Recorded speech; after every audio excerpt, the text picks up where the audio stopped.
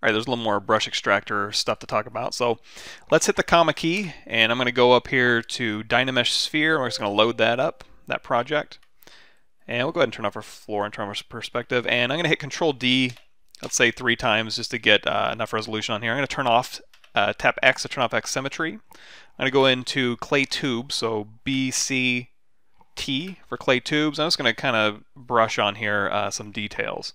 And then on top of this, I'm going to go ahead and take my standard brush. I'm just going to put on just a line of dots. Now, if I was to go in here to BXT right now, and then hit G, and try and capture these dots,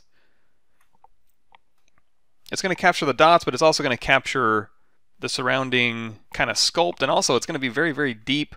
Remember, it's going all the way back in history to this point and trying to extract alpha information from that. And again, that's by design because it allows us to do stuff like this, which is if I want to do a clean extraction of this without having to worry about what I sculpted before, all I gotta have to do is go to the point before I put on those dots, but after I sculpted this, Control tap that point in history, go back up, go forward where you have those dots sculpted. So now what it's going to do when I do the extraction, the alpha is going to look at this point in history, and the difference between that and this is just these dots I sculpted. That's the only thing that's happened between these 2 points.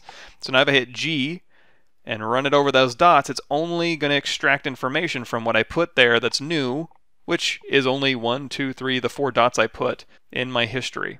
So now when I do that, it grabbed a clean alpha with just the dots information.